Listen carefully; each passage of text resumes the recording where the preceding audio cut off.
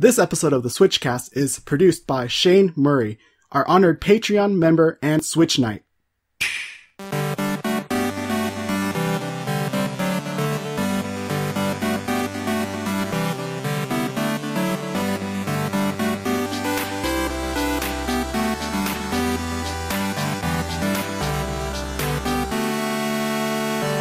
Hey everybody, I'm KC.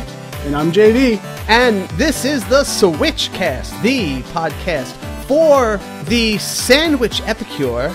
And we have a delicious episode for you this week. We are continuing our month-long conversation and in-depth analysis of possibly one of the oldest debates, most divisive arguments we've had in the community in a long time here. And that is hot sandwiches versus cold sandwiches. And we're going to go to the listeners' emails in just a little bit, but I think we have a few more pieces of controversy we want to kind of close out here. So, I mean, you've been a very big proponent of the cold sandwich side of this argument. I mean, what's not to like about cold sandwiches? I mean, you have more flavor, you have more texture. There's a lot more you can do with it. I mean, sure, you can do some of that with a hot sandwich, but the actual temperature of the meat is just going to muddle everything else. But the temperature is where, like, when the meat is heated up, right? That is when the juices come out and there's more flavor. You're going to get a soggy sandwich. It's just going to get messy. It's just going to go all over the place. No, look, maybe if you're some sort of, like, slovenly cold sandwich eater. Wow. All right. Okay. But if you are a sophisticated hottie and you eat your hot sandwiches, you're gonna, you know what you're doing, all right? And it takes a certain level of finesse, but sure, it's a payoff. Because here's the deal. When I eat a cold sandwich, it's like I'm eating ham and I'm eating lettuce and I'm eating all these things and they're all just in there. But when I eat a hot sandwich, it all becomes one. It fuses them together. But I mean, you don't have that many hot sandwiches. The only two that come up to mind are Philly cheesesteak sandwiches and the meatball marinara sandwiches. Other than that, anything else, it just kind of gets muddled. Hello, grilled cheese, anybody? I forgot about grilled cheese. But I mean, yes, it's a sandwich, but I mean, in our conversation, it's not relevant because we're talking about more meats. We want something that's cold meat. I mean, sure, you're not going to eat a cold cheese sandwich. I mean, who does that? Yeah, only infidels and people who need bibs to eat. Indeed. But I mean, a cold sandwich, I mean, sandwiches in general, I mean, that's how they were made to be. They were made to be cold.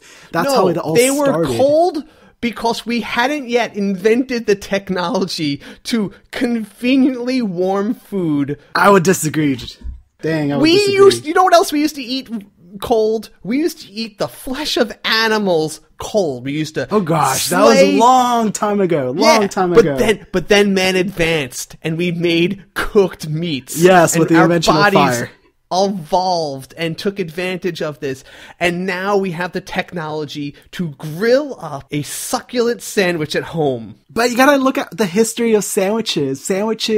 They started taking root in our modern culture around the Industrial Revolution, and around that time, that's when things started to, we got our modern sandwich, the idea of it. Yep, but the Industrial Revolution, they had not yet invented the toaster. Now we have toasters in everyone's house. They had simplistic toasters. I mean, they could put a piece of bread inside. I'm just saying, like, when we first start inventing machinery that can do this all easily, when you could just stick some pieces of bread, hit a switch, bam, hot. So you're thinking like bread. Something like in New York, like the hot dog stands and so forth. That's what you're kind of getting. Oh, no, you're opening a whole other can of worms when you start asking whether or not hot dogs are sandwiches. That is a whole other month of conversation. In fact, I'm probably going to save that for July and we'll talk about it then. Fair enough. But, I mean, you can't go wrong with a good, nice, cold sandwich. I mean, the restaurant chains that are out there right now, Subway and Quiznos are the biggest example. Quiznos being the hot sandwiches, and they are the proponents of the toasted sub, yeah. But I mean, look at Subway. They have a whole bunch more of selections. They have a lot more that you can do. And Subway is the cheapest alternative. That is because they can't be bothered to actually warm Subway your is not cheap. I mean, the tuna sandwich, it's $7, okay? look, Subway, I'm fond of Subway. I love all sandwiches and all sandwich chains, but literally, like, Subway is the cheapest franchise. If you want to start a fast food restaurant, it is the easiest, lowest barrier to entry franchise to start, and that is why there's so many of them.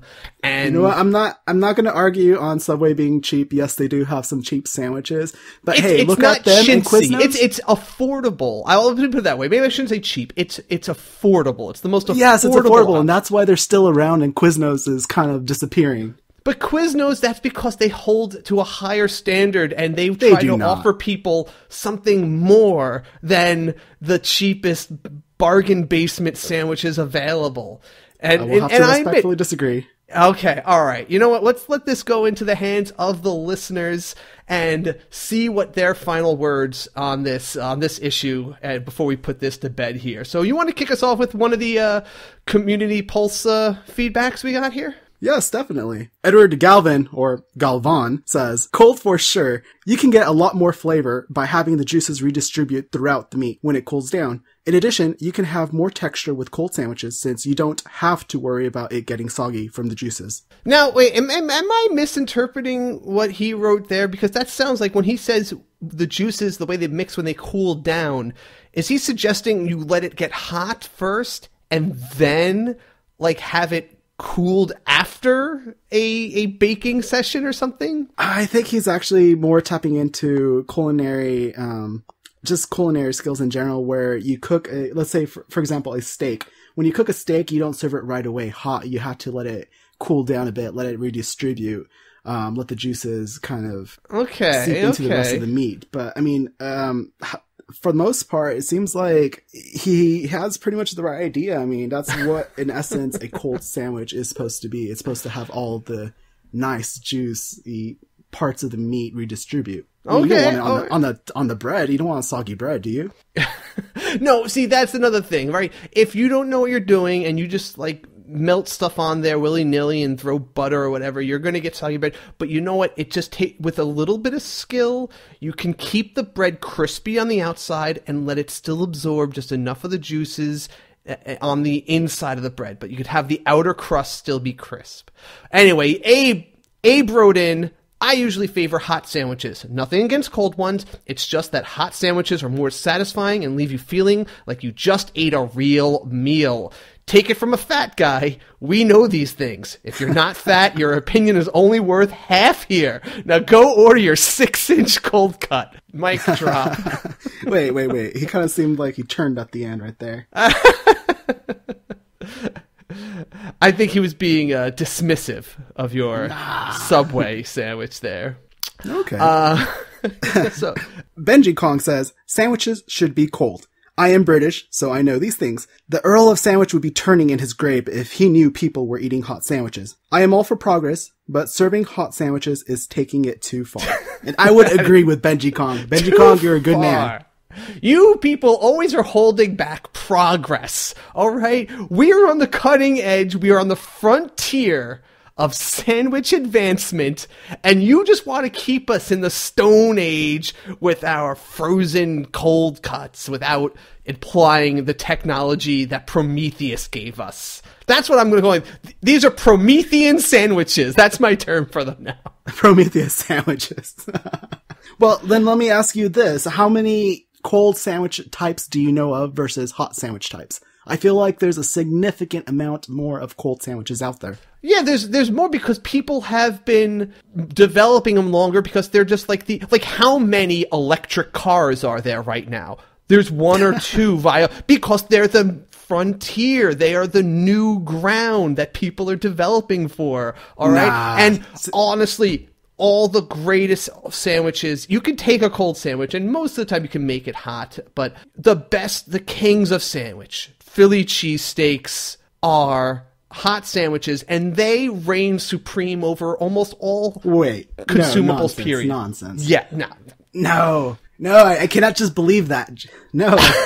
I'll read this one because this also brings up our controversy. Sergio Gonzalez wrote in, definitely hot because hamburgers are sandwiches and hot dogs might be too. Sidestepping hot dogs again, but hamburgers, he brings another. That's another great point. That is like the all-American sandwich. If you are a cold sandwich lover, you are a communist and person who hates America. Oh, no. I wholeheartedly disagree with you. I mean, yeah, technically hamburgers are sandwiches, but I feel they have evolved into their own class of food. I think you're just trying to write off the greatest competition right there. Nah, like Benji Kong said, the Earl of Sandwich would be turning in his grave right now, and I totally agree with that. Yeah, but what's he know? He's dead.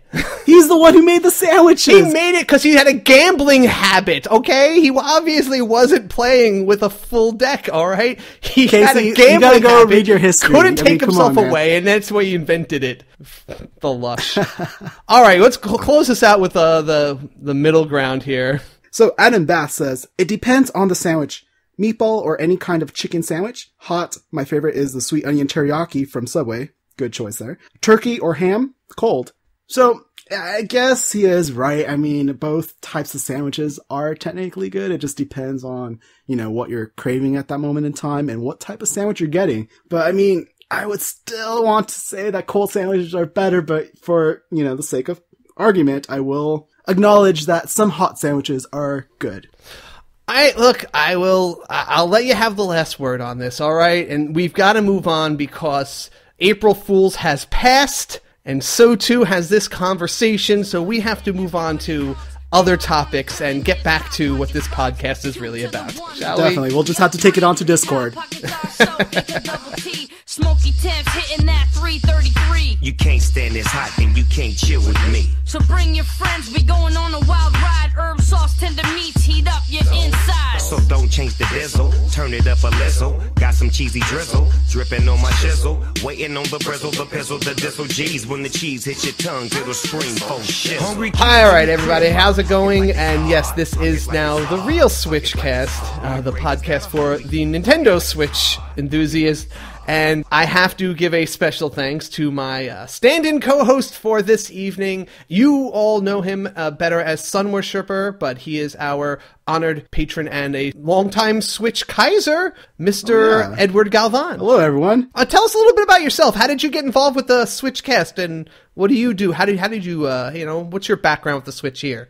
All right, well, I got involved with the SwitchCast a while ago. It's been well over a year now. It was way back when they announced the Switch and a few months before March. And I was just scouring the internet for any information I can actually find on the Switch. I was a little bit obsessed, you can say. So, I came across a few podcasts, the SwitchCast being one of them. And, I subscribed to them all. And, as time went on and after the Switch finally came out, eventually, the other podcasts, they kind of stopped producing they stopped producing as much episodes, and the only one left was the SwitchCast. And overall, I did enjoy, both you, Casey and JV. You guys were both lighthearted. It was just a fun show to get into, and you guys did provide a lot of information, and it was just a joy to listen to you guys all the time. But for the most part, I was a subscriber, since, before the Switch came out, but I didn't become a Patreon member until, the end of October. I remember listening to a few of your, podcasts, and at the end you would give your little speech about Patreon. And to be honest, I did not know what it was. Eventually I Googled it and I found out that, it's where you guys can support local artists or, various people. And, I wholeheartedly was behind what you guys were doing. I believed in you guys and I wanted the show to continue on, so I decided to become a member, That's a good point though. I personally use Patreon not only as a producer here, but there are a lot of great things to follow on there. I actually support a couple of artists, people who just make comics that I got into, and it's a great place to peruse. Even if you're just going there and you're not necessarily deciding whether to back us or not, I definitely suggest Patreon is just a place to peruse and find lots of things that you might be into anyway. Yeah, no, definitely. If you do go there and you're like, you know what, I do like what Casey and JV are producing, you can go there and subscribe to us and throw us $1, $2, $5, whatever a month to keep this show going and, just support us in expanding what we do there. That's my once a month shout out for people to do that. It helps overall to keep you guys producing these podcasts for all of us to enjoy.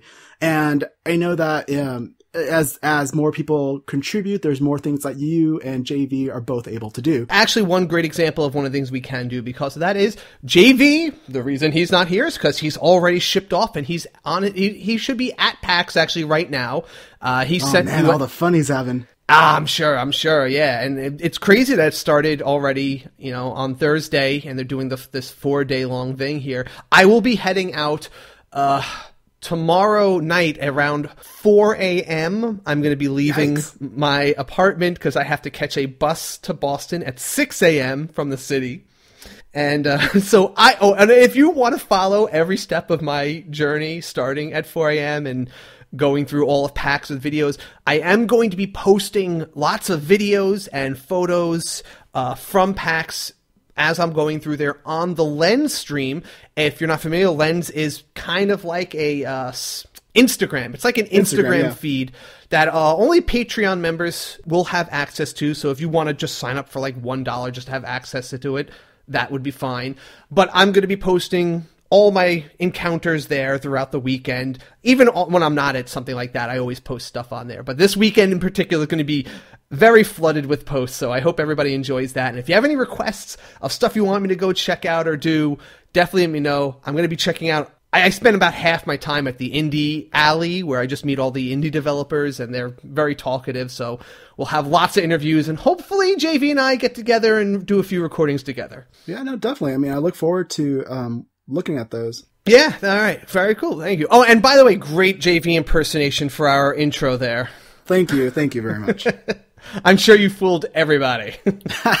Probably not JV, but Oh yeah, I mean, even he could be like, "Wait a second, I don't remember doing a sandwich podcast." He's like, "When did I do this?" All right, why don't we shift gears, get into the real show, and start talking about the game time, shall we? Definitely. All right, game time, and we have a few different titles to talk about today. The first thing I wanted to talk about, actually, was I got my hands on PayDay 2, finally, after much hype from people. Oh, yeah, Darkest was definitely hyping that one up. Yeah. And I was excited to try it out. It's outside of my comfort zone in that I'm not a FPS guy, generally. The closest thing I ever got into was Splatoon, so... but this one had a hook that seemed interesting to me, Are you familiar with the PayDay series? Not entirely. I mean, all I know is basically what was talked on Discord, mostly from Darkest, and just a few clips that he put up there. Okay. So the general premise is this isn't just a first-person shooter with, like where you're in a war or fighting through stages in a linear kind of fashion. These are generally heists or other criminal missions that you're setting out on, with quite a varying degree of complexity. Some of them are simply go in. A lot of them kind of follow a formula of get into this building and as surreptitiously as possible, break into a safe, get the money, and get out.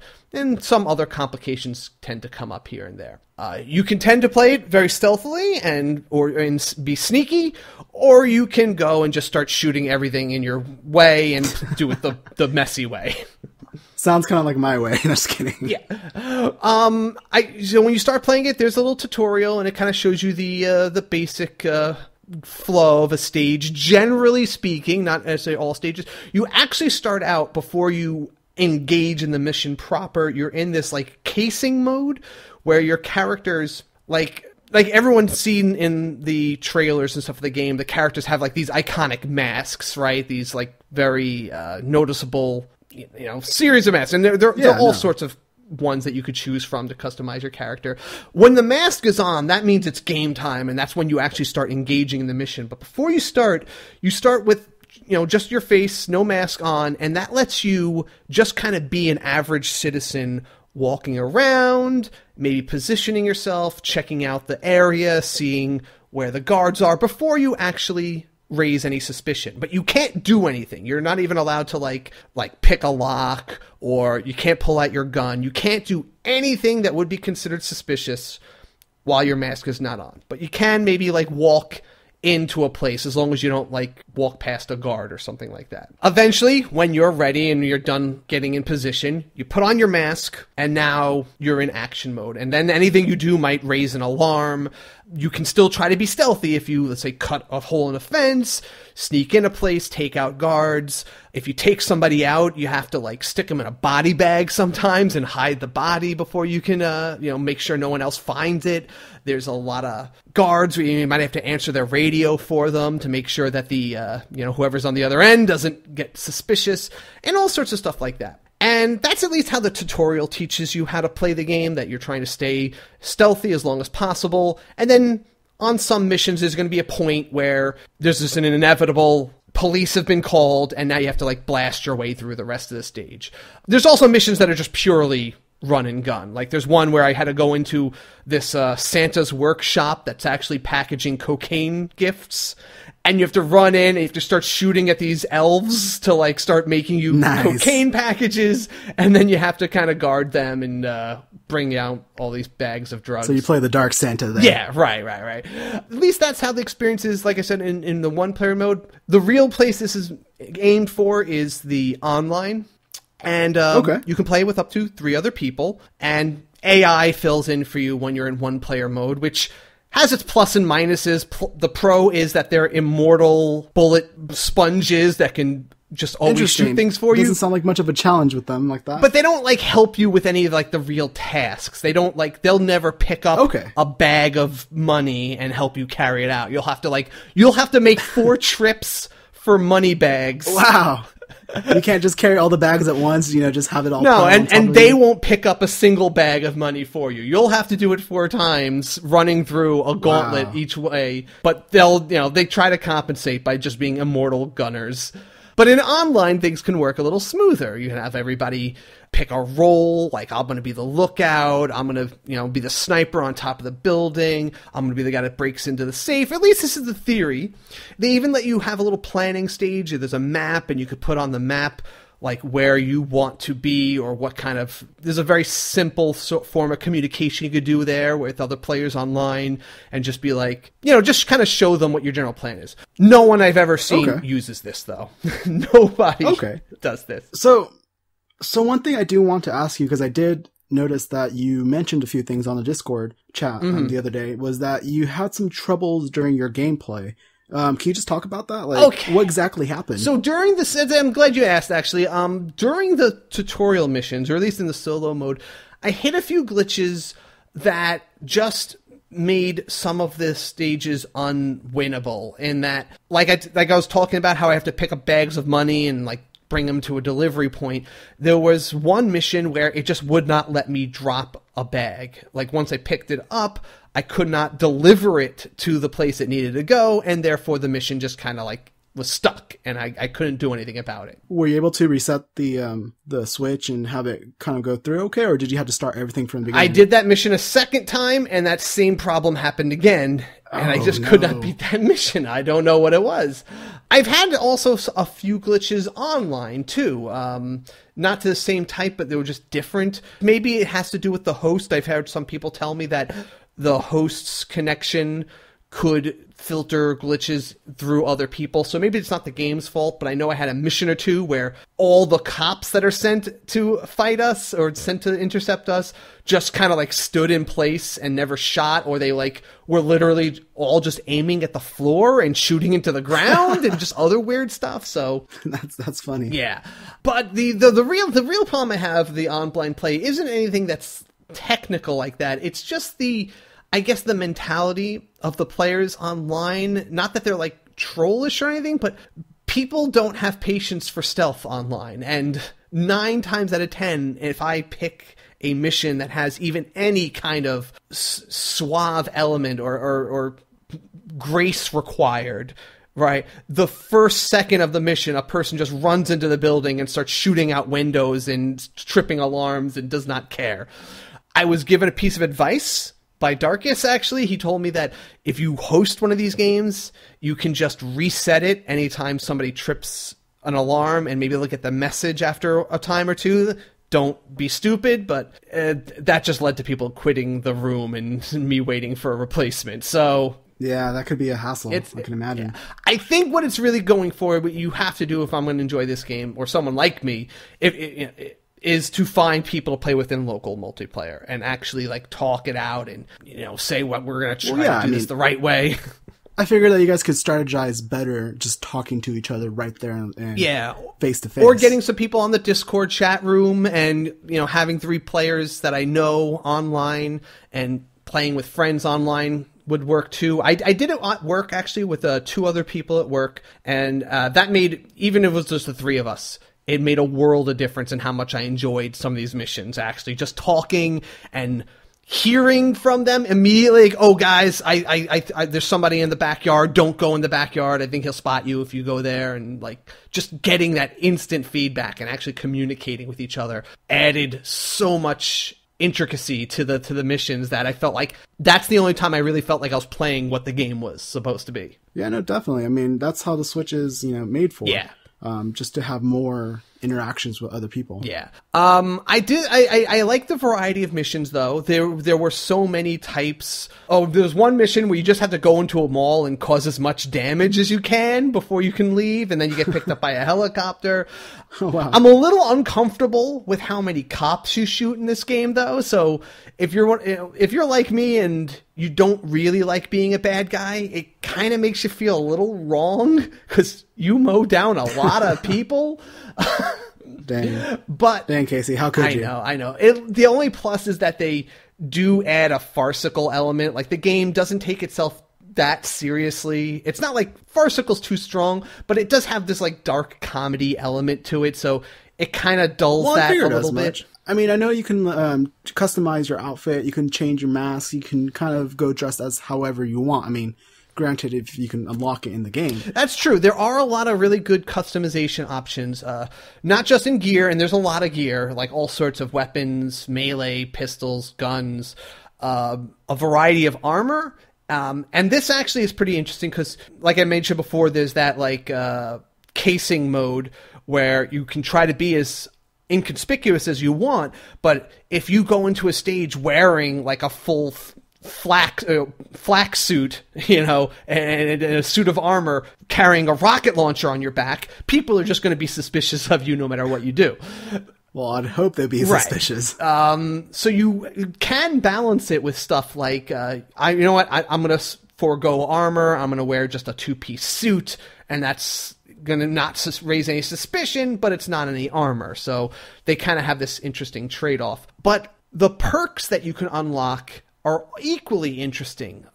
Different options of how you can customize your character's abilities for missions I like a lot. Like, for example, I chose a perk set called the Ex-President, and one of the things I like about that is that you get to carry, at a certain point, you can bring a armor bag, which is just a suitcase that you'll have for the mission, and you can start the mission, you'll be wearing the 2-piece suit, so you're just all, Mr.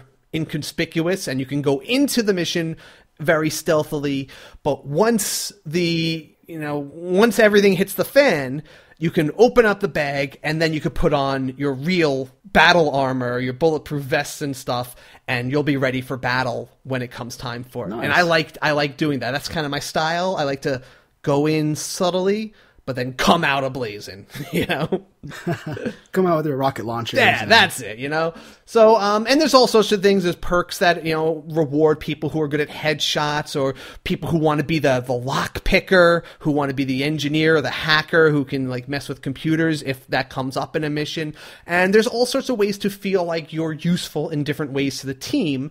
And I kind of appreciate that. In fact, when I was playing with people, we didn't play that often, but when I was playing with my coworkers, even after 1 or 2 games, we were like, ooh, I really like doing this role. I'm going to look for the perk set and the skills to unlock that will make me even better at doing this part of the job. And, maybe one person just wants to be the enforcer, the person who sits in the back, and when the cops do come, he's the one who can kind of hold the fort. And everybody finds a little role that they like, and it feels like a team. And that's really cool. Yeah, definitely. And I think that's really cool. Yeah, I think that's where this game shines. I do not think if you're only planning to play this online with randos, they're fine to play with on time to time, I think. But I think and maybe just to do that to unlock your equipment for the real game. But if you do not think you can find people either in our community or in any community or in person, you might not get all that you want from Payday 2. At least that's just the way I play. You might be fine. If all you want to do is go in and start shooting things up on every mission, then I think you'll enjoy this all the same. Yeah, no, definitely. But I mean, I'm sure you won't have any troubles finding anybody to play with in the Discord group. I mean, it always seems that there's at least a handful of people that want to jump on each night. Yeah, that's true. And you can make different profiles in the game, so you can actually, let's say one night you can play as your enforcer, big defense guy, but then maybe you're playing with a different group of people and now they need a technician.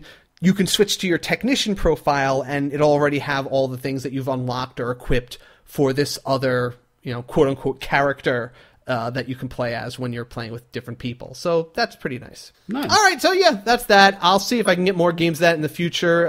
But it's entertaining me for now. So overall, you would recommend the game to people who are interested in it? I think it's worthwhile a game. Also, I want to address, actually, a lot of people keep complaining about how it compares to, let's say, like the PS4 version or the, all the other versions out there. And they complain about it being, again, it's the same thing they did with like Skyrim. They call it like the inferior version. And I'm just kind of sick of this argument. It's not meant to be compared to those things. Honestly, if you have a Switch and, let's say, a PS4, and you only ever plan on playing this at home, yeah, sure, maybe the PS4 version is the one for you. But that's not really the point here. The point is, if you are a Switch owner who doesn't have access to the other versions, and if you want to play this on the go, if you want to bring it to work and play with people or, meet up with friends at a convention like PAX, this is the version for you. I honestly, unless I'm looking at them next to each other and looking closely, it's not like I feel like this has bad graphics compared to any other version. It's only when they do those like split screens where they like show you exactly side by side, you can notice, oh yeah, the graphics are a little less than on another version of the game. But that doesn't really matter, I think, to most people. So I kind of get sick of that argument. I would agree with you on that. For the most part, I would be more apt to pick up this game on the Switch just for the fact that you can play anywhere and you can play it with your friends as well. Yeah. All right, plus, talking about playing things with friends, you actually just got into a game that, it's a game that has been out for a while, but it's something you newly got into just when they had the big ARMS test punch launched where everybody was invited to play. You picked up ARMS itself. Yes. Unfortunately, I picked it up before trying out the test punch. I know that's something that I shouldn't have done because I didn't get to experience the actual online gameplay with other new players. You could have still played in the test punch even if you bought the game. No, definitely. Definitely, but as soon as I got the game, I got so absorbed into it. It's such a fun game, to be honest. I mean, I'll talk about it more, but as soon as it finished downloading, I got home, I opened it up, and I just started like looking at the different characters, what arms they had, what I was able to do, and I just jumped right into it. I mean, to be honest, I didn't think too much of the test punch.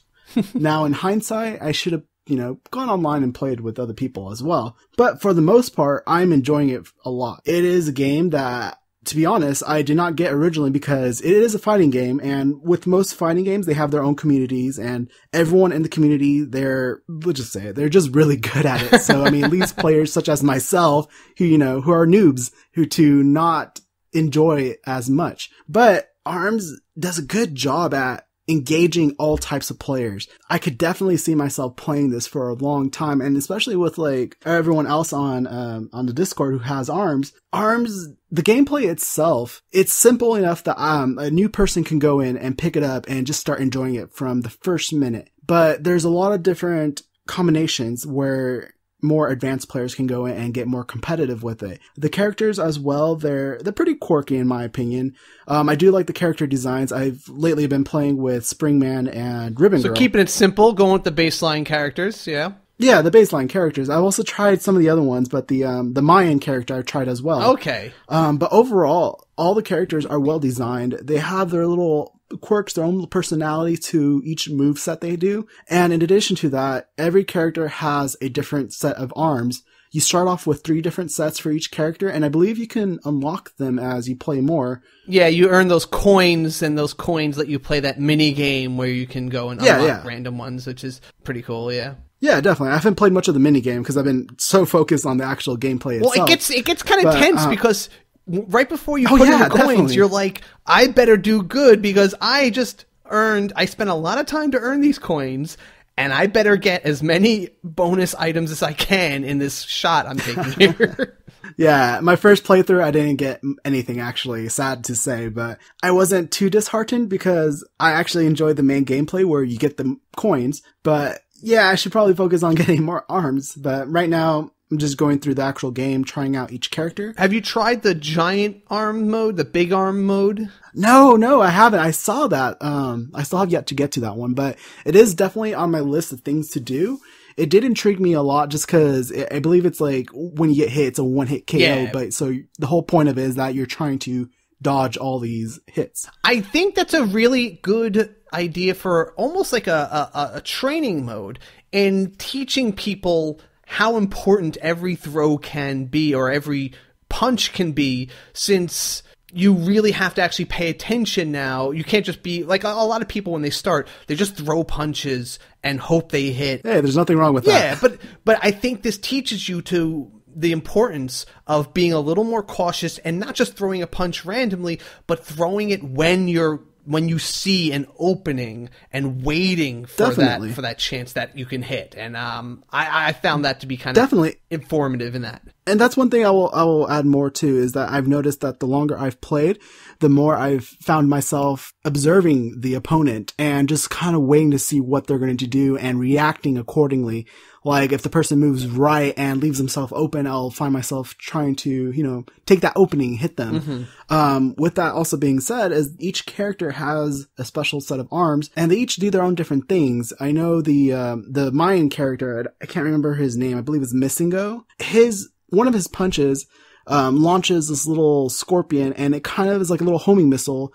It doesn't do much damage, but it does distract the player in trying to dodge it, which creates these openings for you. Mm-hmm. But overall, I find myself evolving with the game, and that's something I do enjoy a lot. Now, that actually makes me want to ask, how much experience do you have with other fighting games, let's say, first off, in general? In general, I do not have much experience, aside from Smash Brothers. The reason I ask is because I'm curious to hear if you feel like, after playing ARMS, that you might be hungry for a game that's maybe one step more advanced than this. Right now, I would say no, just because I'm still new to ARMS. Mm-hmm. But I feel that eventually I will get there. ARMS is such a good game just to get you in the door. Yeah. Just to start playing. And definitely the way I'm progressing right now, I'm noticing myself doing different things, trying to change it up, trying to get better. And down the road, eventually, I may get into, something more serious. Mm-hmm. With that being said, I mean,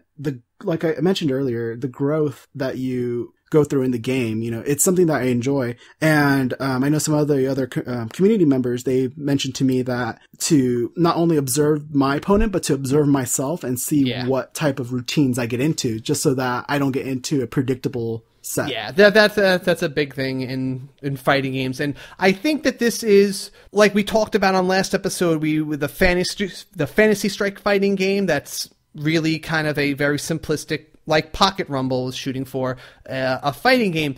I think that we're building this interesting ladder right now where, like, the simplest fighting game in the world right now is Dive Kick. And that's kind of set the most baseline idea. ARMS, I think, is like a few steps above that, right? Now you're actually getting into movement and these punches and customizing your attacks. And I think that a next step up might be something like a Pocket Rumble or a Fantasy Strike, where it's a little more closer to conventional fighting games with those non-complicated controls. And I feel like they're slowly bringing everyone up to the more competitive games over time, though I'm sure plenty of people will just be happy at, nope, ARMS is all I need. I do not need to get into anything more advanced. I'm happy here, and that's where I'm going to play.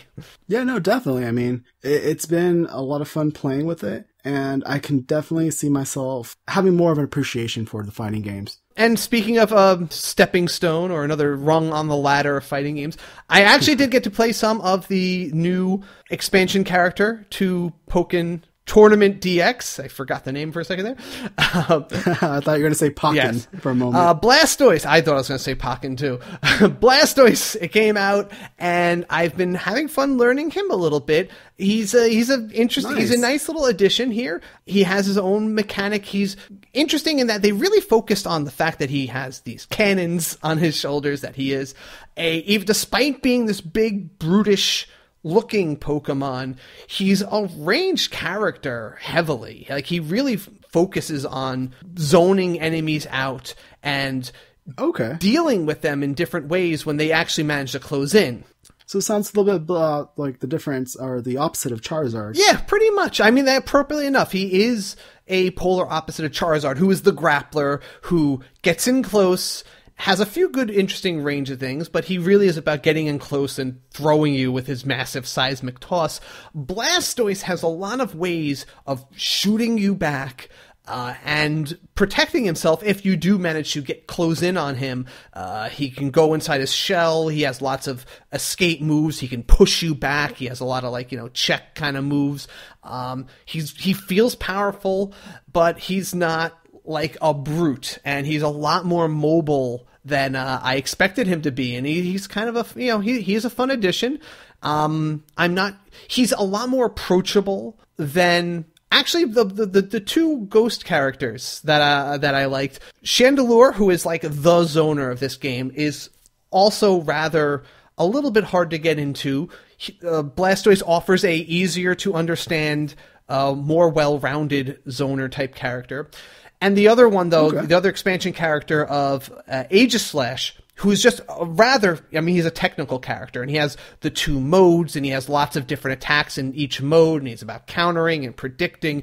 He's a little harder to grasp for new players, I think, whereas Blastoise, again, is just a lot more easy to grasp. I mean, he's a Gen 1 starter Pokemon. I think it fits that he's really back to basics style fighting with easy to handle moves, but a interesting skill set. Okay. But yeah, nice advance. I'm not sure if I'm happy with the price for both these expansions still for these two characters, but 'cause I believe they're $15? It was $15 for the two of them together with the support characters. I'm still not willing to say that I feel that is a just price for two characters in the game, but I at least feel that the characters are in themselves fun, and you know what, if you've been playing this game as much as me, anything that keeps it fresh and adding new stuff, I guess, is okay. But yeah, no, definitely, and anything to keep them supporting Pokken in general. It's such a fun game. I haven't played as much as you, and overall it's another game that I do enjoy. It's, who doesn't like Pokemon? And it needs those kind of events like the Arms Test Punch and stuff like that really get people together, because between the Test Punch and the Splat Fests and the all these events that Nintendo throws that make people feel like they should be playing this game in particular on this particular weekend, that just really builds up the hype, and I think that's something that Pokken doesn't quite have behind it. Okay, definitely, I agree with you there. Anyway, the last game I've actually been playing in depth this week is The Long Reach. This is a pixel art style horror point and click adventure game, little survival horror kind of thing going on here. Reminiscent, if anyone. Yes, it's the one that you had on Lens with the meme. Praise the little tiny sunlight. Yes, because in your pocket or something. They have a lot of jokes like that. He has when he picks up the flashlight, the description reads, "Praise the tiny little sun," and it's actually filled with a lot of little jokes like that, which is kind of contrary to what the game is going for, in that it is a rather dark survival horror game. It's in the same vein as Lone Survivor, which was a game I was really into back on the Vita, which was another post-apocalyptic, world wiped out by a virus sort of thing. This isn't quite that level of wipeout. This is a outbreak of insanity, I want to say. So the game centers around this technician in a lab who he goes in, he's like doing some experiment with it's like transferring skills to people mentally, kind of like how the Matrix, when like, you know, they plug you in and all of a sudden I know kung fu. Okay. They're doing some experiments in something similar to that, and you pass out while learning how to play the piano, and you wake up and everyone in the laboratory's gone crazy, like in different ways. There's just one guy who's just running around thinking he's a dog. There's some woman who's just like paranoid in the corner. There's one guy who thinks he's in D&D, and then there's one guy who wants to kill everybody with a lead pipe. And oh wow, yeah, and so you are trying to find your way out. At least in the part that I was playing, you're trying to find your way out of this lab so you can go and like alert the police or whatever. But it seems that they've hinted that some of this is escaped and that there's people out in the world who are now raving lunatics, and it's kind of becoming an epidemic out there. So the game actually plays out. It's, you know, your typical point-and-click adventure type game. You walk around the different rooms. You pick up items. They kind of have that usual video game logic that everyone hates, and I was a little frustrated with this game too. For example, one of the very first puzzles you come across, there's an elevator you want to get on, but the buttons are all like ripped out, and you have to find an item to poke it with. And I'm just like, okay, I'm gonna find a pencil or something. There's gotta be something in here, right? No, you have to... Can't use your finger? Yeah, no, you can't use your fingers. There's like too many sparks and it's dangerous, so... All right. So the long story short is you have to find a dog bone that you get from the guy who thinks he's a dog. You have to convince him to give you this little toy. And then it's not just enough that you have this dog bone. You then have to like carve it into a pointy shape to press the button. And I'm just like, dude, literally any object lying on the floor would do. And like, I can find something. I didn't need to go through this convoluted puzzle to push this button, but whatever. It's how they make you solve puzzles in these games. But what really adds an element is that normally you don't really have to worry about threats in these style of games. You go around, you can explore, and just kind of pay attention and figure out how to solve things. But you do come across, once in a while, these psychopaths. These people who are just paranoid delusionals who will murder you if they catch a glance of you.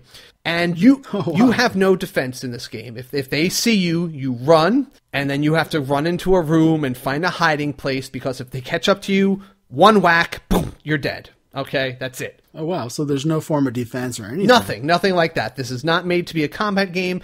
And in fact, getting around these guys, like, they're not generics either. They're just, each one that I've met so far is a person with a backstory or, you know, someone who knows them, and you know, they're not just generic crazy people. They're people. So you have to figure out, like, how I have to get in that room, but this crazy guy keeps poking a dead body with a stick in front of it, and I have to lure him away. And so you have to devise a weird and somewhat sick little plans. Like, some of them are pretty gory. Like, this game is, you know, it shows you, like, you know, guts spilling out and bodies hanging from the rafters, sort of thing. And it's a disturbing setting, and you have to use some of this in some rather interesting ways in order to solve these problems, like getting this guy trapped in a room by luring him with another dead body into a room and stuff like that. I was having fun with it. I was enjoying it. It has a really good sound effects too. Like, when I hear the crazy guy, like, just walking around in the background, he does like that crazy hobo kind of murmur, like, nice. And that was classic. And it's very, I don't know, it's unsettling. And they do a thing with the sound, actually, where if someone's on the other side of a door and you can hear them, like if your character can hear them, but they don't want to, maybe you can't literally hear them yourself, they do this little effect, like a little lighting effect on the floor that lets you know you hear footsteps. So you could see footsteps basically and see where they're coming from, because so conversely, can they hear you? They can, or I think they more or less see you, because one of the big things is you do get a flashlight and you do need that to navigate a lot of the areas. But once you turn on a flashlight, now the crazy people can see you from much further away. So you have to be careful. You might turn it on and all of a sudden, crazy hobo comes after you.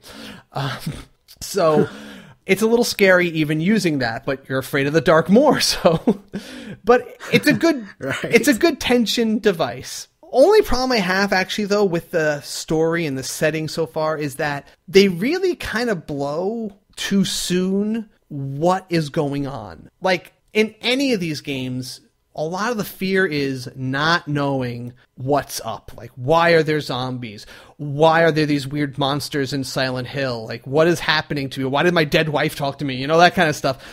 Knowing why this is happening early on, you can talk to a character who gives you the typical, like, I have no time to explain. Well, I'll tell you what's happening later.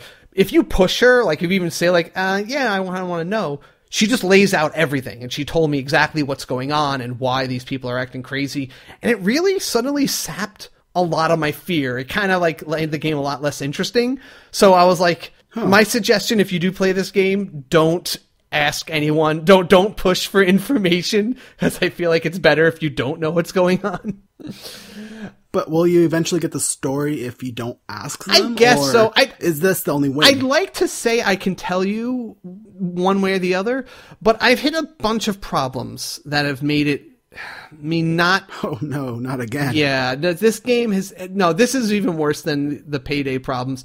So, the Long Reach has a lot of bugs in it right now, and I know that the developer is aware of them, and they're going to be trying to put out some patches or something, but honestly, when a game comes out with these glitches, this is really unsettling to me, and my game is freezing a lot. Like, I will sometimes play it for literally like 30 seconds and it freezes again, and then I try to reload or I try to reset the system, and then when it tries to load my game, it'll take maybe a minute and a half to load the game.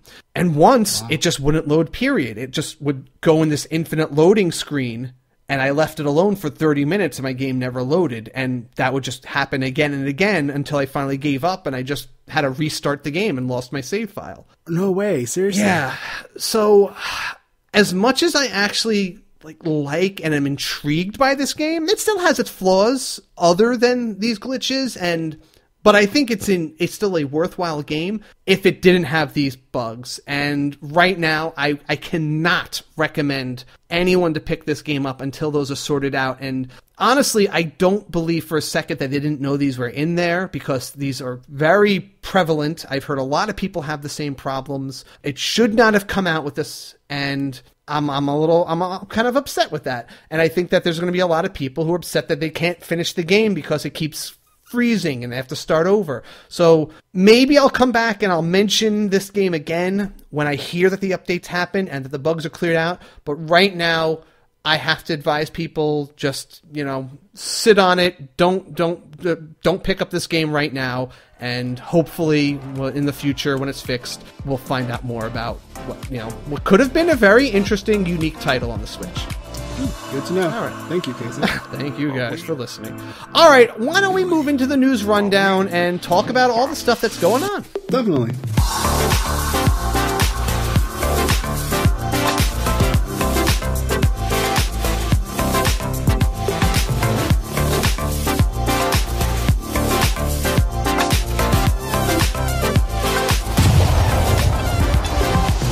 The news rundown. Here are your headlines.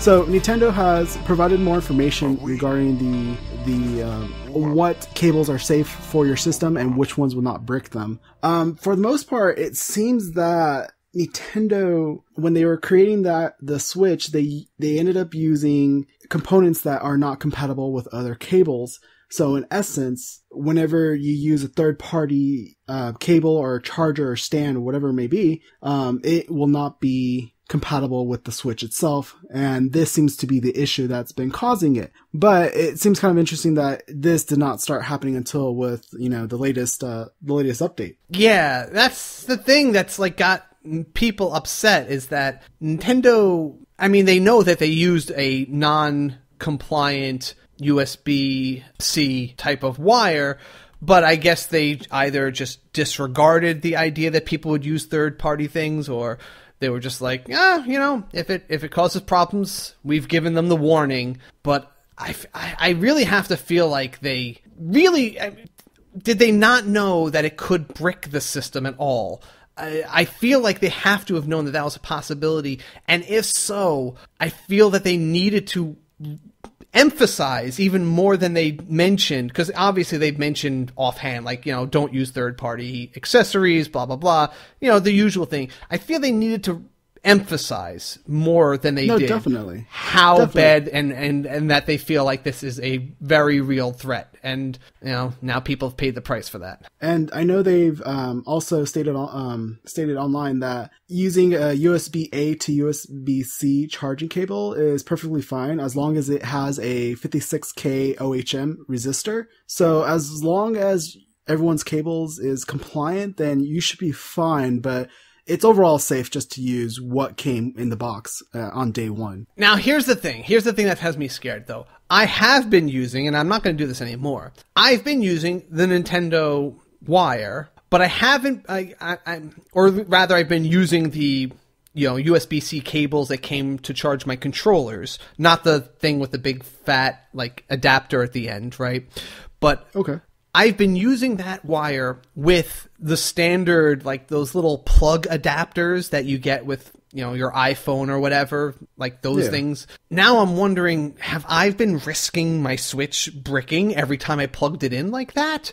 I don't think so. I mean, because it seems that the problem lies in the actual wire, the connector of the male to the female portions. That seems to be where the issue is.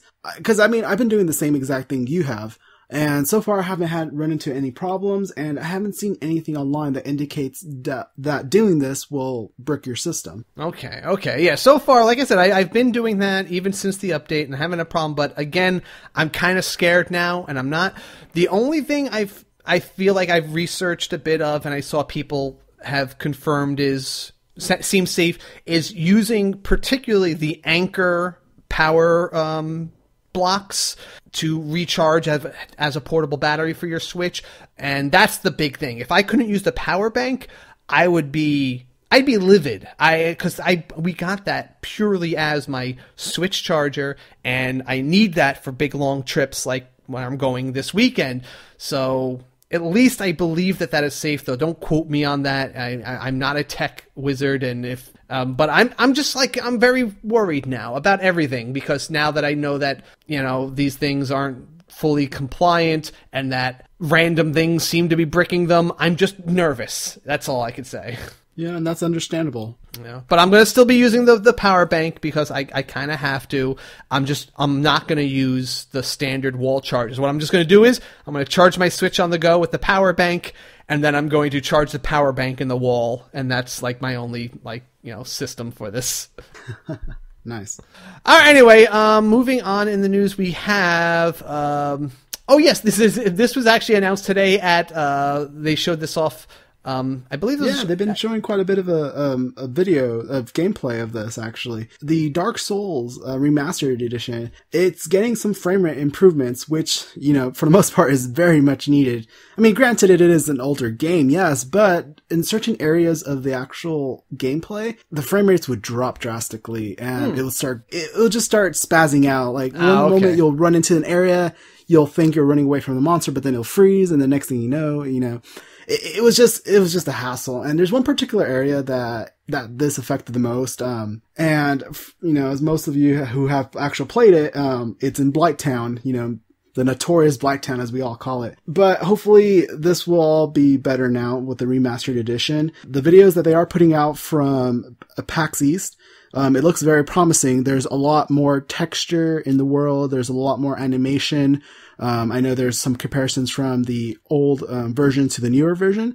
And some things that jumped out to me in general were that the world is it's more animated. So blades of grass would be blowing in the wind. There's a lot better lighting effects in the game itself. When you're by a bonfire, there'll be a shadow cast and there'll be flickering.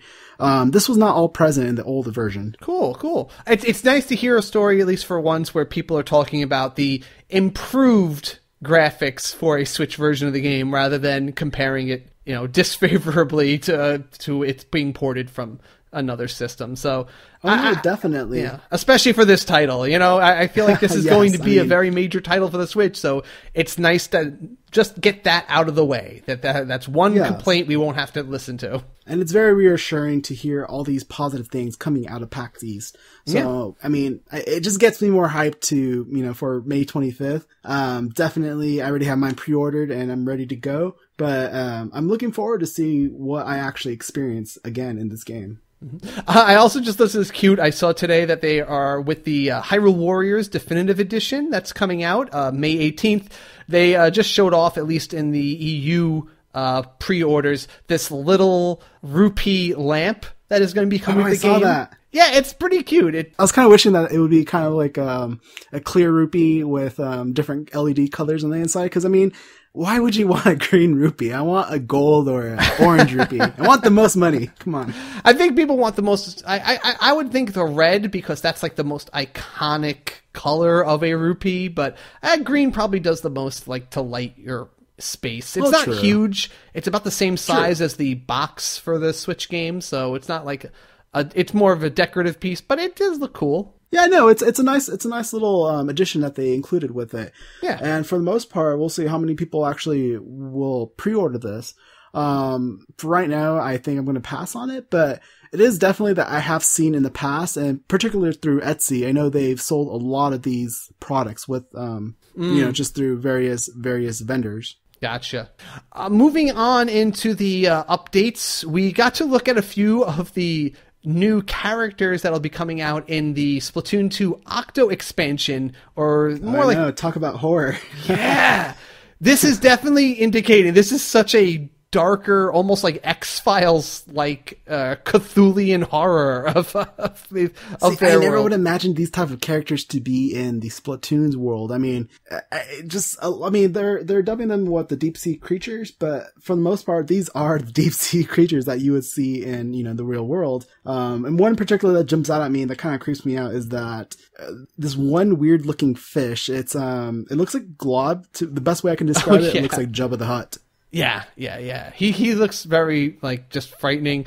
The one that freaks me out the most is it looks like it's like she's just dressed like a librarian. She's reading, a book, but her head is like an explosion of little amoeba particles. Like she has like a weird jellyfish kind of head, but it just makes me think of this is like a thing you would fight in Silent Hill. She is just this freaky librarian that would come at you with a baseball bat in that game, and I was it's definitely a different tone from what we're used to. The cute Inklings and even the Octolings are adorable in their own way. When I played through Splatoons, I didn't think the Octolings were that bad looking, but these ones actually, man, I would be a little bit terrified if I saw them in my dreams. Yeah. And we also got word of the next Splatfest this weekend, and yes, this will be baseball versus soccer. Which team are you on? All right, so I have an interesting little reasoning behind my choice here. I'm not a sports guy in general. The one sport I really follow is hockey. I like the fast moving of it. It's kind of like a MOBA. I actually realize hockey is a MOBA to me, where the goalies are like the towers, and it's this 5-on-5 kind of thing going on. And anyway, I can get into that in another story. But I'm not just picking this because I'm an American and soccer doesn't really fly here. I'm picking baseball because, and this was a great explanation I heard from one of my favorite podcasts, The Dice Tower, which is a board game podcast. The host of that show talks about how he likes baseball. He thinks because it is the closest sport to a board game, in that you kind of have a lot of these. It's not like fast in the heat of the moment decisions. It's very heavily based on thought out, turn-based almost decision making, and lots of statistics go into everything. Like this batter comes up, he has a 35% chance of getting a single, like 10% chance of a double, that kind of thing. You have to make the choice. Am I going to bunt? Am I just going to go swinging? Maybe I'll intentionally walk this guy to get to the next one. There's a lot of these strategic choices that are involved in it. And so it plays out at a board game kind of pace. And I think once he mentioned that, I realized that makes a lot of sense to me. And I looked at baseball a different way. And I kind of understand it more. And I feel like it's just a little more enjoyable to me since then. So, yes, I'm going with baseball because it's a board game. Yeah, I never heard of that comparison before. I mean, I can definitely see it, and it makes total sense for the most part. But yeah, no, personally, I would go actually with soccer. It's just something that, for the Slotfest, I'll go with soccer, but it's just something that I am more accustomed to. It's more part of my culture. It's just what I grew up with as a kid and always playing as well. I mean, I was never good at baseball. I always ended up getting hit by the ball or, getting hit by the bat. Where did you grow up? I grew up here in SoCal, so we would play in the streets, I remember, and every time I'd play with the other kids, I would get injured badly too. I mean, I'd have to sit out for the whole entire game. Wow.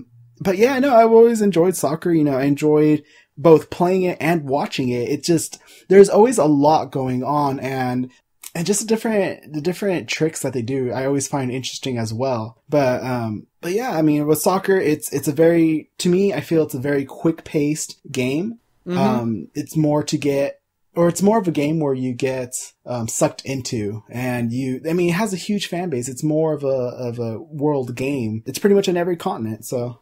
Well, that's the thing I think is the biggest draw, and the thing I appreciate most about soccer is that it is the closest thing to a world sport, a game that everybody plays, and this common ground that I think is really important in the world, in developing a world community. Just having something that's this common ground that everyone understands and people can just kind of get around, as long as they don't take it to those violent levels that the most hardcore European soccer fans can bring it to, as long as we can stay away from there, but just appreciate it as this is a game that we all compete on.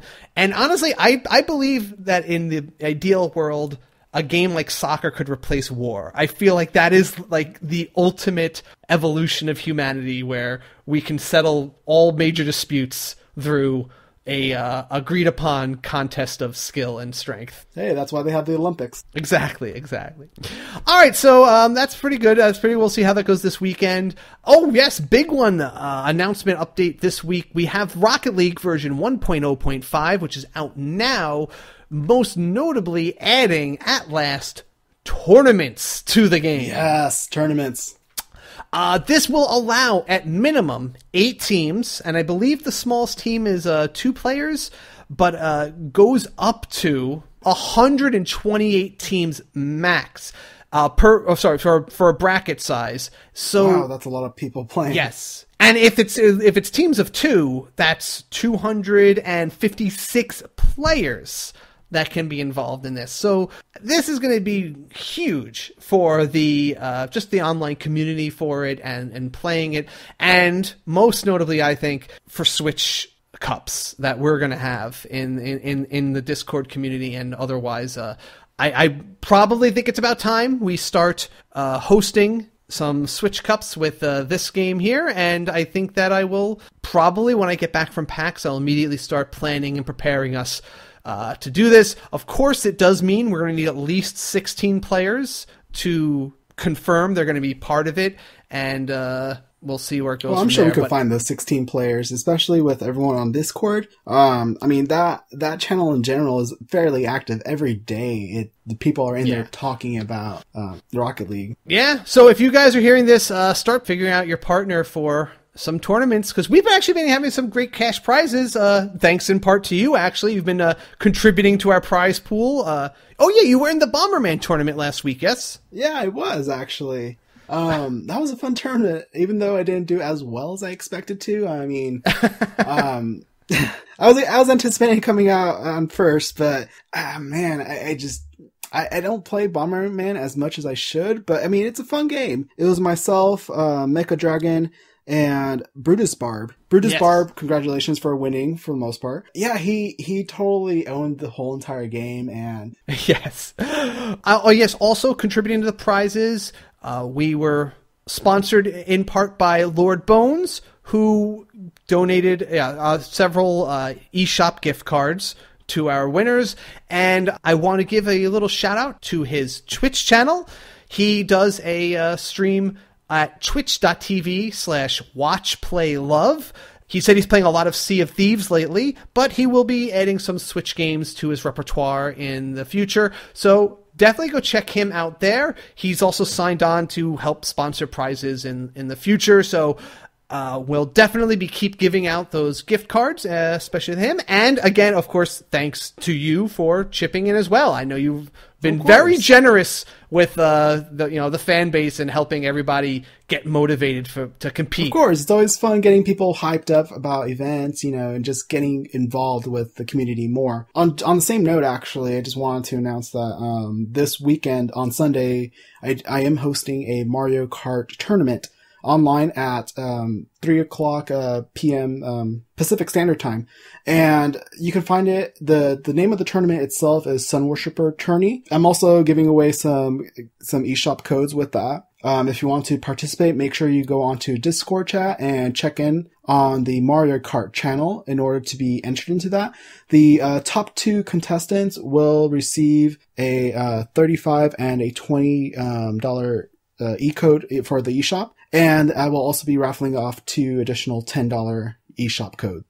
So yeah, come on down and check us out, participate, have fun, and, play with other people. I know there's a good amount of people already, interested in the tournament for this Sunday, so. All right. Oh, also, I just want to also mention, they added Twitch support to the, Rocket League update as well, but it has not been activated yet, it sounds like. It's just in the code, and the feature isn't working right now, so I think it's a switch that they're going to flip at some point, or we'll see. Oh, are you a fan of the Bethesda games? Are you like Fallout? I am, actually. I do like Skyrim a lot. Well, the Elder Scrolls series. Right. But there is a new set of tables for Pinball FX3, which we're always happy to see. And this is actually a 3-pack of Bethesda classics, including a table themed after Fallout, Doom, and yes, the Skyrim's table. Yeah, that's pretty exciting. I mean, I'm definitely excited about the Skyrim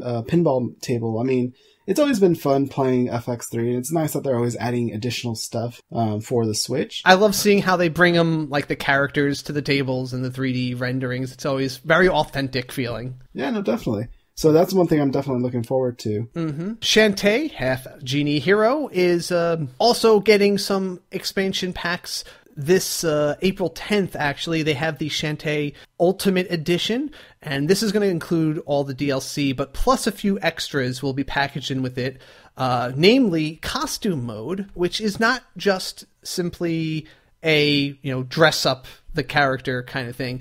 It's actually 3 different, costumed themed stages or modes of play. Each one, she has a whole different power set. There's one where she's a ninja, so she does like little ninja vanishes and different wall jumpy kind of things, like a Ninja Gaiden sort of thing. And the stages are all designed to take advantage of that.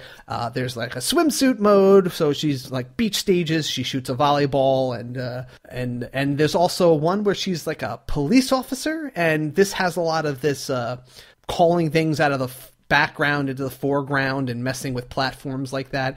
All different power sets, 3 different ways to play. Shantae's already a classic, very solid platformer game. And so just more excitement. You could buy this extra if you aren't getting the Ultimate Edition, but it will come, like I said, prepackaged for free if you are a Kickstarter backer or if you get this Ultimate Edition collection. Nice. Darkest Dungeon did release a patch, and in it, it's miscellaneous bugs and fixes, but also another big takeaway from this is that when you're playing in handheld mode, the letters and the text in general are a lot bigger, and it's just improved readability. I know this was one of the complaints that other people have had about the game when they were playing in portable mode. So it's nice that they were able to, adjust it and make it more of an enjoyable experience. Awesome.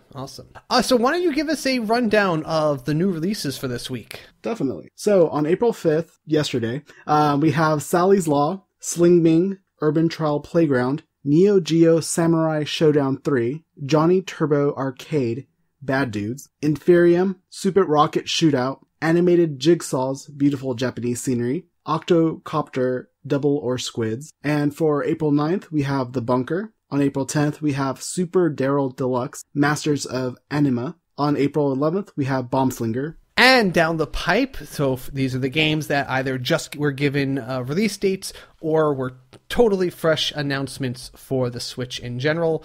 We have Shelter Generations. This is the game where you're playing like a family of lynxes and you're just trying to survive. And I think you start out as little pups and you grow up and survive. Little adventure game, kind of cool.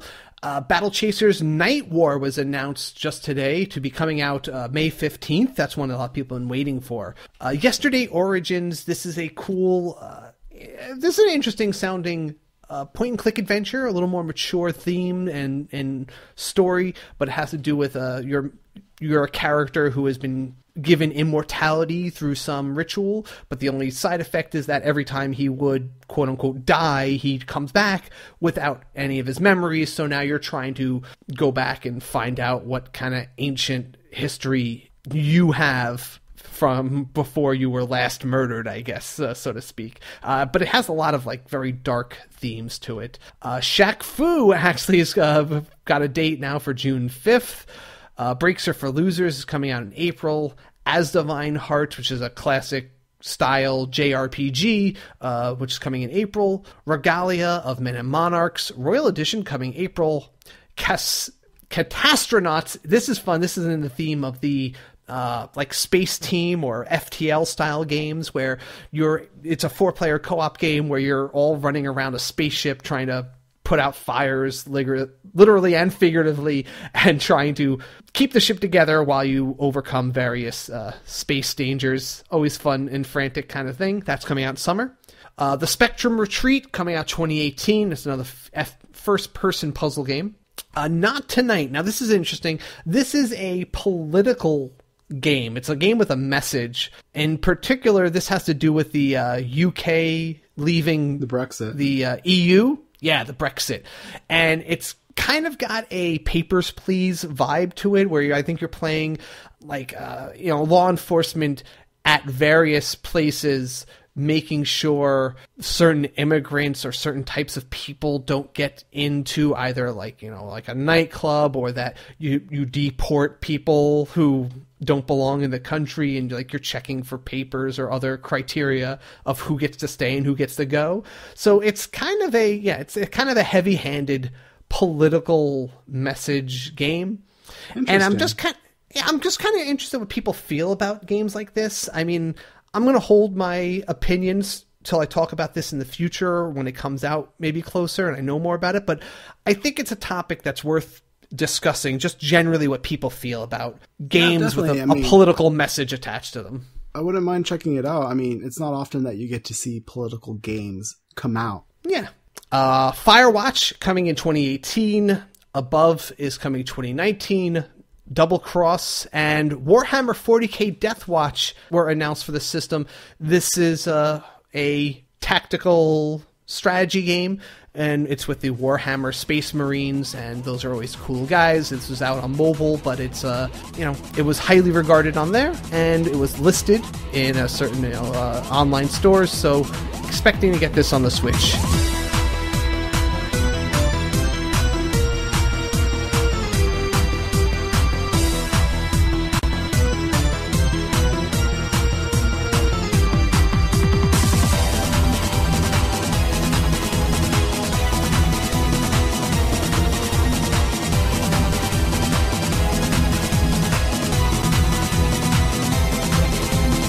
So why don't we actually from here just close out the show with our usual ending and do a system switch, and I'll let you do the honors of kicking us off with your choice of a game that you would like to see brought over to the Switch. Definitely. So my pick was Paper Mario and the Thousand Year Door. Overall, I would love to see a Paper Mario game come over to the Switch. And more so, Thousand Year Door was a game that, for the most part, it's been a fan favorite. And there was just a lot that you're able to do in that game, whether it be cooking, side stories, or just exploring Rogueport and just the world in general. But I feel that the Switch definitely needs a good Paper Mario game. I know there's other games more recently would be Color Splash, but overall it would be hard, I believe, to bring that over. And Paper Mario in general, the Thousand Year Door, would be a great addition to the Switch. What makes you, let's say, pick that over, let's say, Mario RPG? Yeah,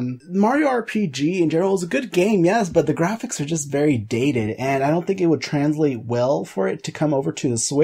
And I know they had it on the arcade for the Wii U. My hunch is that eventually it will be on their arcade again when and whenever, Nintendo comes out with its online features. But I feel that the graphics and the art of the Thousand Year Door would translate pretty well to the Switch, as well as just the gameplay overall too. Fair enough. Strong choice there. I'm going to go with a pick in honor of PAX East, a game I saw there last year. And when I saw this game, I was really pulled into it, and I asked the developers if they had any interest in bringing it to the Switch, which had just barely come out at the time, and they said, oh, no real plans for it at this time. But the game is called Iconoclasts, and the developers actually recently were asked about bringing this game to the Switch in an interview recently, and they sounded a little more open to the idea now. It's had its run on other systems. It seems like it has a shot, or at least they're interested, and maybe now they can get around to it. And but Iconoclasts is a side-scrolling action kind of Metroidvania game, but it has this really great animation style to it. Very kind of anime-ish, but very colorful, bright worlds with a lot going on in them. And you play various characters throughout the story, and each one of these characters has a different kind of a unique tool that they can use to get around and fight with. For example, one character has this big wrench, which allows them to kind of hook into different points that they can pump up, let's say, or open a doorway, or ride these little rails that go around in the different stages. And maybe you'll go through that same area as another character who can get to areas that maybe during the first chapter you couldn't reach, because now this person gets around a different way. But it has a Mega Man Zero kind of vibe to it. It's like that kind of futuristic-ish kind of setting. Futuristic, but people still kind of live in like a caste system with a lot of like archaic overtones going on in it too. So I'm interested in the setting. It seems to have a fairly strong story basis, and just the characters all spoke to me, and it's just beautiful. So Iconoclasts, I really hope to see this weekend, this at the show floor at PAX East, and I'm definitely going to push to see if they want to say whether it's coming for Switch or not. Nice. All right, so that is our show again for tonight. Thank you all for listening. Is there anything, and thank you, Edward, for showing up. Is there anything that you'd like to give a little plug for or shout out to before we close up for the night? Just want to say thank you for having me on to the show. I've enjoyed recording with you. Twice. And yeah, definitely. A second time, it's always enjoyable just to listen to you guys for the most part, but it's just as much fun doing it. Just to have these conversations with you directly and not just on the Discord. But definitely want to, again, remind everyone about the tournament this weekend for the Mario Kart. If you want to join, come on over. And also to encourage people to join us on the Discord chat. It's a vibrant community, and I'm always pushing for people to join on there. And for the most part, being someone who is new to Discord, I've enjoyed it a lot. So, and then also there's Patreon as well. If you guys remember, check out the Lens. There's always a fun thing to check out. So see the random shenanigans. The Lens, I swear, I'm going to be blowing up that Lens this weekend. So it's like, it's what's fun. That one game? The Mommy, or the graphic novel that you talked about? Otome is the genre. Sure. the Otome. But I have gotten my review code for the Charming Empire, and I will be definitely starting that up, probably on my bus ride to PAX this weekend. So nice. I look forward to your review. Yeah, thank you. All right, everybody, until next time, switch it up. Thanks for listening. You can support the SwitchCast by visiting us at patreon.com/theswitchcast and join the review crew by rating us and subscribing on Apple Podcasts or wherever you get your podcasts from. Also, check out our Discord chat where we have an enthusiastic bunch of Switch fans in a family-friendly environment. Also, join our Facebook group for daily discussion and quite a bit of activity towards the Switch itself. You can also contact us directly via email at kc@theswitchcast.com and jv@theswitchcast.com. Talk to us on Twitter @theswitchcast. Thank you, HeatleyBros, for the theme music. And check us out on our website at theswitchcast.com, where we will post all relevant links and show notes. Promotional considerations provided by publishers in the form of review copies of games. Oof, my tongue is getting tied again.